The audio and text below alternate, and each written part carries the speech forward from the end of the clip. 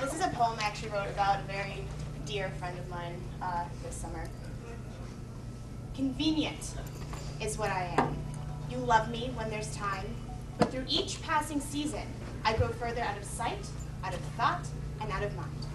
Between the nighttime hours, after work, and before your second glass of wine, before the self-ridiculing doubt sinks in, you drop a "Hello, darling, how are you?" And with all my heart, I hang on that one line. It's not that I'm weak. I can go on smiling forever without you. But despite my never-ending love for myself, sometimes I need yours too.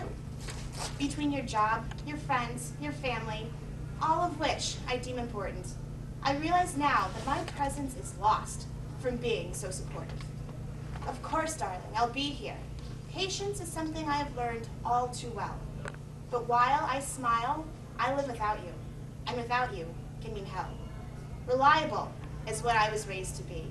Independent, never bred to rely on others, but while you rely on me, under your faith and my consistency, I suffer. So remember, darling, that you will always be in my thoughts. You are not as forgettable to me as I seem to be you. But sweetheart, you had better fix this before I find the nerve to. Oh, that's right. That's right.